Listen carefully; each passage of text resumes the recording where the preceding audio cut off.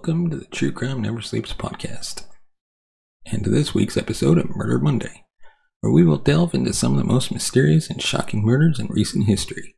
Today, we're discussing the murder of tech entrepreneur Fahim Saleh, whose brutal deaths shocked the world and left investigators scrambling for answers. We're going to explore the background about Fahim, the details of his murder, the investigation that followed, and the aftermath of this shocking crime. Join us as we uncover the facts surrounding the unsolved murder of Fahim. Before we do that, we'd like to thank our sponsor, Audible, for sponsoring this episode. If you're a fan of audiobooks from any kind of genre, check out Audible today at audibletrial.com/Larry21 and get yourself a free audiobook and free 30-day subscription to Audible. Fahim was a well-known entrepreneur in the tech industry, best known for co-founding the ride-sharing company Pethau, which operates in his native Bangladesh. He also founded Gokada, a ride-hailing service in Nigeria, and Kickback Apps, a video gaming company. He was only 33 years old when he was brutally murdered in his luxury apartment in Manhattan on July 14, 2020. His involvement in various startups have made him a millionaire at a young age, and he was known for his passion for technology and innovation. Despite his success in the tech industry, he was known for being down-to-earth and approachable. He was deeply involved in the startup community, mentoring and investing in other entrepreneurs, and was widely respected for his business acumen and creativity. In addition to his career in tech, he was also known for his philanthropic efforts. He had founded the venture capital firm Adventure Capital, which focused on investing in startups in emerging markets, and had also launched the nonprofit organization, the Gokada Foundation, which aimed to empower and educate underprivileged youth in Nigeria. Fahim was born in Saudi Arabia to Bangladeshi parents, but spent much of his childhood in Rochester, New York. He attended Bentley University in Massachusetts, where he studied computer science.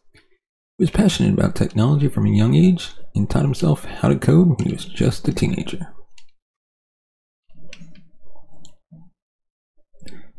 It is still not entirely clear why Fahim was targeted by his killers, but investigators have suggested that it may have been related to financial disputes or personal vendettas. The circumstances surrounding his death are highly unusual and have left many questions unanswered.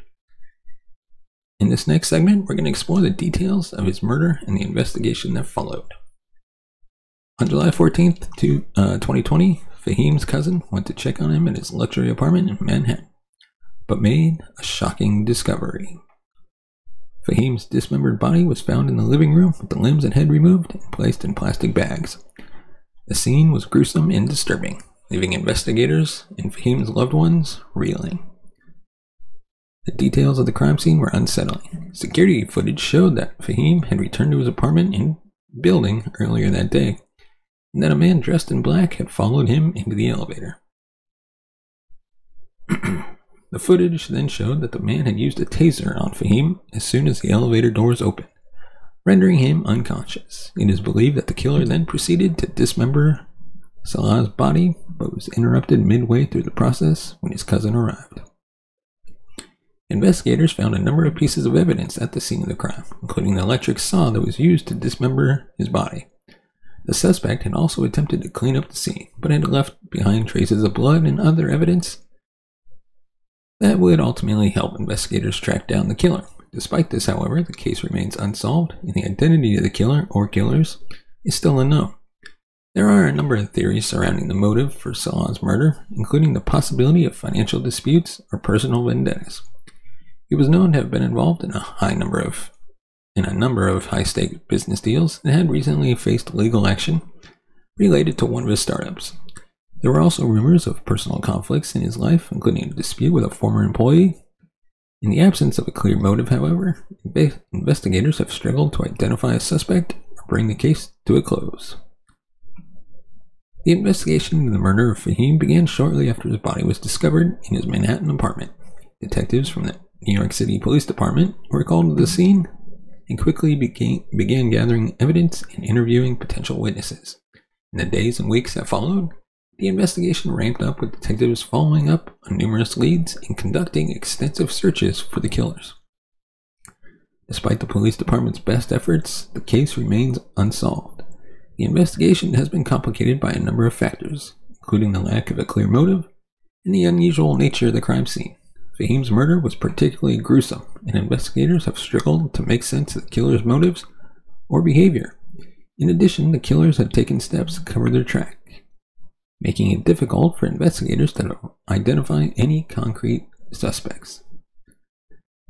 Despite these challenges, the NYPD has made significant progress in its investigation. They have conducted extensive interviews with individuals close to Fahim, including family members, friends, and business associates.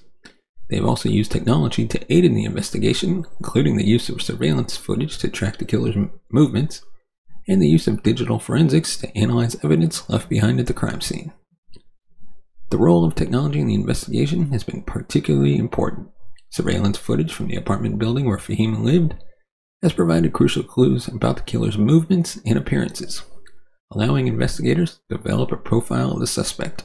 In addition, digital forensics has been used to analyze evidence found at the scene of the crime, including the electric saw used to dismember Salah's body. These tools have helped investigators to piece together the events leading up to Fahim's murder and have provided important leads in the search for the killer or killers. Despite these efforts, the case remains unsolved and the killers remain at large. The murder of Fahim had a profound impact on his family, friends, and the tech community.